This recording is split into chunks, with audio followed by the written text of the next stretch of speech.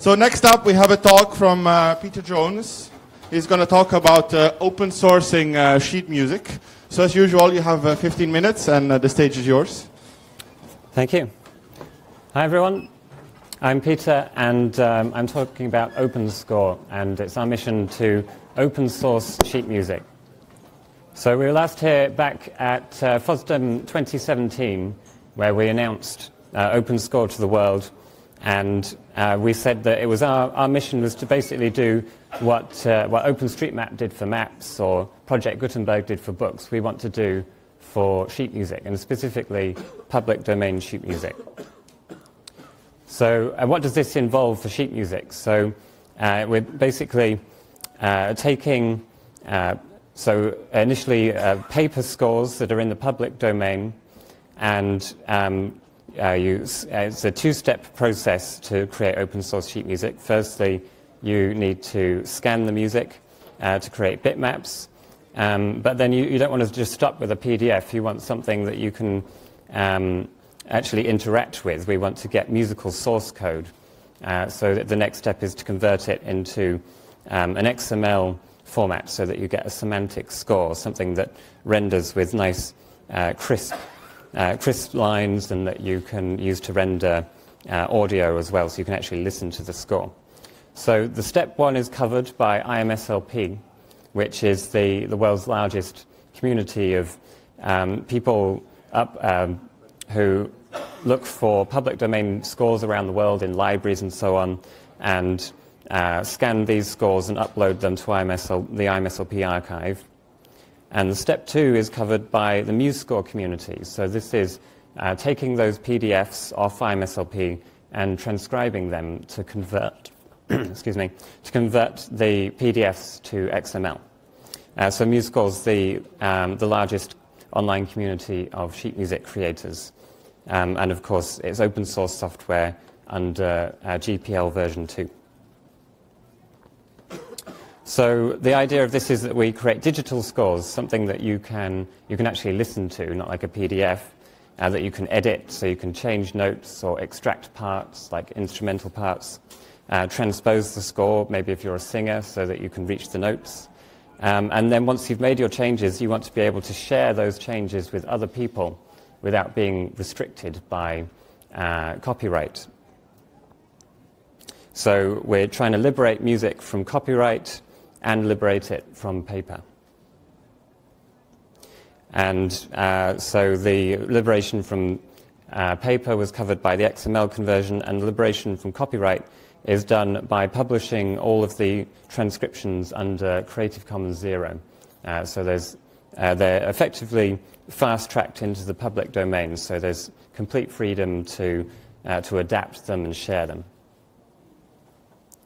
So in preparation, so we announced the project FOSDEM 2017, and at that point we had run one at that time pilot transcription to do the Tchaikovsky's Sixth Symphony, and then shortly afterwards we did another to transcribe Fauré's Requiem.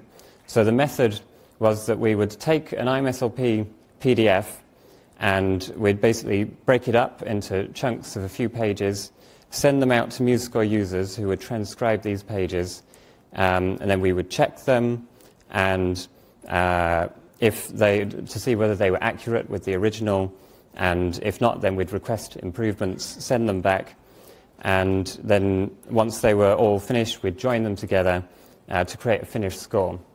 And the result of this was that we reckoned we could it would take about a month to fully transcribe a symphony using this method.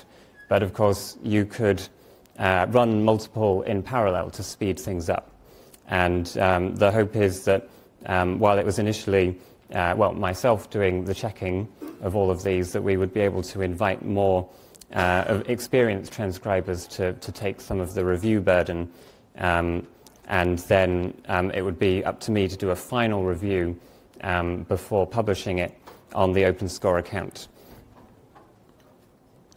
So we then launched a Kickstarter campaign in June of 2017 and called OpenScore Join the Sheet Music Revolution. And the pitch of the campaign was that we would liberate an initial 100 works using the tools that we currently had available at the time. So this was like a concrete goal that we had, and then the more abstract aim of the project as well was that by backing this project, you'd also be helping enable it to grow in the future. So we would use this 100 works as like a trial at scale to try and establish the best procedures for doing the transcriptions, to solve any scalability issues, develop the required automation tools to enable it to grow in the future, to eventually liberate all public domain music. So how it worked was we appealed to MuseScore users that if you give us your time in transcribing the scores, then we'll reward you with a pro membership of MuseScore's music sharing website. And the Kickstarter backers is that if you help us if you help the project by contributing money, this will enable us to run the transcription effort and to make those scalability improvements. And the backers would get rewarded by, they would have, their name would appear in the credits, and there were perks that they could pay. If they paid a certain amount of money, then they would get to choose an edition that we would actually digitize, one of those 100. Or they could, and if they paid a bit more, then they could actually write a dedication in the public edition. So you could be the person to have a dedication in the public version of Beethoven's Fifth, for example.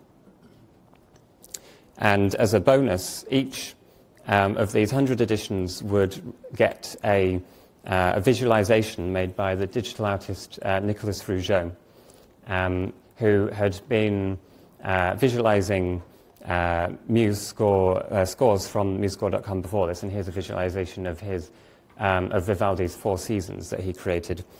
So he offered to create a visualization of each of the OpenScore transcriptions. So we ran the campaign, and it lasted a month. We exceeded our goal of 45,000 euros. We managed to raise 51,000, and over 1,000 people backed the campaign, and hundreds of people, MuseScore users, told us that they were interested in transcribing. So then the transcription work began straight away. And the way this would work is I would open a transcription group on MuseScore.com and invite a bunch of transcribers and give them each sort of 3 to 5 pages of music. They'd upload their transcriptions, and then I would check them. So the early challenges that we faced is the variety of pieces chosen by the Kickstarter backers. These range from piano scores to entire symphonies, and the length of the pieces. There are many scores with over more than like 10 instruments or 50 plus pages of music. And of course, many of the transcribers were inexperienced, and they saw OpenScore as a learning tool that they would do a transcription and then we would give them feedback on it. But of course, this is all basically what we're expecting, and we even encouraged, we wanted to get the well-known works. So we were hoping to get the longer works, and the way to help those inexperienced transcribers is I published a set of online exercises that they could complete before they started doing the transcriptions. So this would show them, they would see, it's basically instructions of, if you see this in the original score, here is how we would like you to notate that in MuseScore. So it's like a step-by-step guide. And we'd also help them by producing a template score. So we would add all the instruments to a MuseScore file and set it up all ready to go, so that they could just start adding notes from the beginning. And the rule for the template score is it has to contain all the instruments from all the movements, and this is important when it comes to joining them up later. And this is the first challenge, is joining all of those scores together. And we were relying on a MuseScore 2 feature to do this, called the Albums feature, which was an experimental feature. And there are various issues with this feature. So eventually it became necessary for me to write a separate program in Python that would take scores and join them together outside of MuseScore so that we could preserve as much information as possible. Otherwise, some of the transcriber's work would be lost. So then we would give the join score to... but the point of this is that even after the transcription is complete, there's still a significant amount of work that goes into tidying it up before it's actually ready to be published. Another challenge is the variety of notations. So what we were hoping is that we could sort of gradually speed up over time. So we were starting out with that initial one transcription being completed per month, one of these symphonies. But it was very difficult to speed up because we found that each new score would contain sort of new notation quirks that we hadn't encountered before, the transcribers wouldn't have seen. So we weren't sort of learning over time in the way that we hoped we would. So I was learning, but there'd be new transcribers and they wouldn't be gaining this experience, and each new score posed new challenges. So the solution to this was to actually, in each template score, I would add specific instructions for that score. So I would go through the IMSLP score and look for things that I thought the transcribers might struggle with, and then I would add instructions about those things to the score itself. So this made work easier for transcribers. It made work significantly easier after the transcription was complete, but it created a huge burden in studying those scores before the transcription could even begin. And in the extreme case, we have Wagner's Die Valkyrie here, which is the opera that contains the Ride of the Valkyries. And so you can see the template score for this has 114 different instruments, and that's because so what you're seeing here on the left is like a zoomed-in version, and on the right you can see that line indicating that's how much you're looking at. So all of that down on the right-hand side of the screen, that's more instruments. So you're only seeing like the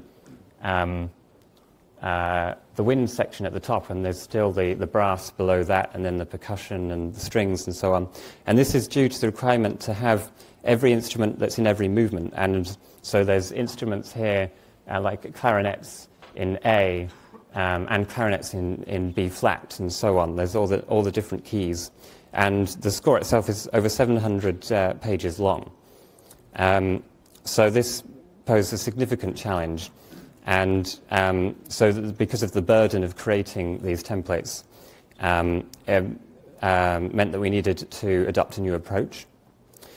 So about this time we were approached by Mark Gotham from the University of Cambridge, who had funding to run a project to digitize 19th century songs for piano and a singer. But we didn't think we'd help him because we were struggling with our own project. But I had another look at it, and I thought, well, perhaps actually we can help here, because these pieces that Mark wanted to transcribe were much shorter. They're just 2 to 3 pages each, so there's no need to split the score up and rejoin it later on. So we just have one transcription group for all of the pieces, rather than one group for each piece. There's only 2 instruments in each score, and they're always the same instruments, so we just have one template that would work for every single one of these pieces. They're all based on a common theme, so the notation was similar. And what this meant is that it was actually possible to get more people on board with the viewing, with the reviewing, whereas before it had to all be done by me because of all the specialist notation. So this allowed us to complete 250 of those shorter transcriptions in 4 months, which is kind of what we were hoping for. So with the main project and running out of time, so speeding up, we switched to doing transcriptions by individuals. And so rather than a group, would be one person would be the transcriber. But this means that the transcriptions run in series rather than in parallel. So one person working their way through the score. So it takes significantly longer, but of course you can still do more than one at a time. And so just recently, 24th of December, MuseScore 3 was released, and this has important features that enable us to go faster in the future. So it has automatic layout, which means that the task of tidying up a transcription that's been finished is much quicker. And it also has a score comparison tool, which means that we can get printed out a list of, if somebody edits a score, we can see exactly what they changed, and this protects the integrity of the scores. And so we have the planets here, which even though the transcribers had done this on their own after the point at which it was given to us, we had to keep sending it back to them to get it ready for publication, and this took several months, even though it was already finished. But now we estimate that would take 2 to 3 weeks in MuseScore 3. And I have a preview of the completed score here, so you see the cover of visualization, and we can listen to the playback on the score page on musescore.com, where you can't hear the playback. Okay, I'm very sorry to interrupt you, but the time is up. We're actually over time already, so I would like to ask for a warm thank you for the talk. Presentations at FOSDEM last for 15 minutes. I had a lot to say, and unfortunately at this point I ran out of time. But thanks to the magic of video editing, I'm able to include the final 2 slides for you now. In the last few weeks, we launched a new sub-project called OpenScore Braille, the aim of which is to improve the conversion of music XML to Braille for the benefit of blind musicians. The OpenScore Braille project is being run by Mike Nelson, who's a long-time MuseScore contributor on the forums, and who also contributed the OpenScore transcription of Tchaikovsky's 1812 Overture. Mike also keeps many scores on his personal MuseScore account, and he's received a number of requests over the years from blind users who are looking for clean XML that would convert well to Braille. One of the main problems with Braille conversion at the moment is the presence of invisible symbols in the XML file, which were added for playback purposes, but which were not actually present in the composer's original score. This can be things like additional tempo markings or staccato markings. And since these were not in the original score, they're made invisible in the XML. But unfortunately, they do show up in the Braille. So blind musicians reading the Braille file will come across notation that's not really supposed to be there. So what Mike does is he goes through the scores and removes this invisible notation, and he also fixes various other problems. And he keeps a list of the issues on the MuseScore issue tracker, with the aim being to get these problems solved in the software rather than requiring separate files for blind and non-blind users. But in the meantime, Mike works on individual scores as requested by blind users, and they can make requests at musescore.com/groups/OpenScore-Braille. So this is a group where blind musicians can get together to discuss the issues facing Braille conversion and to request particular scores made available in a Braille-friendly XML format. Now, it's currently up to the blind users to do the actual conversion to Braille themselves. This is something that we want to be able to provide in the future. But in the meantime, they can find that there's many Braille scores available at the website brailleorch.org, which is run by a MuseScore user from China called Hu Haipeng. So that's it from the OpenScore presentation at FOSDEM 2019. Make sure you subscribe for more videos, and also check out our social media accounts on Facebook and Twitter, where we push out an update every time a new edition is released. Thanks for watching.